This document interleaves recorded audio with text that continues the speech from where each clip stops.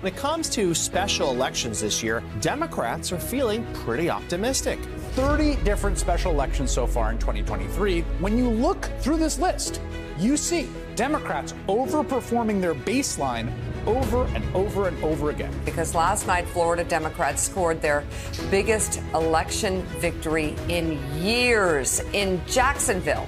Democrat Donna Deegan shocked the state with an upset win in her bid to become the first female mayor of Florida's most populous city. Virginia state senator is now in the history books. Jennifer McClellan has won a special election in Virginia's 4th district. This means she'll be the first black woman to represent Virginia in Congress. Last night in New Hampshire, Democrat Hal Rafter defeated Republican James Gazowski 56-44 in a special election to fill a Republican-held seat. It was a Trump district until last night when the Democrat won by 12 points.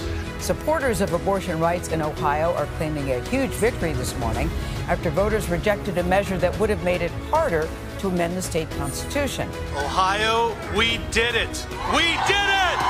It was a huge win for democracy last night in Wisconsin. Wisconsin voters have made their voices heard.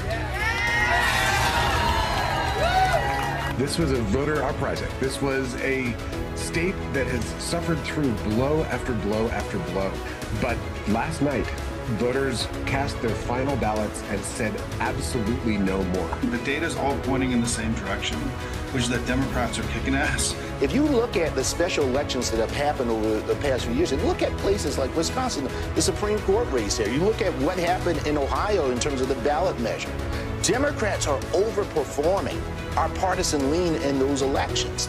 And so I know polls are important for a lot of folks, but the most important poll is what happens at the ballot box. And so there's a lot of energy on the ground. I'm excited about it. And I think in the end of the day, Joe Biden and Kamala Harris are going to do what they did in 2020.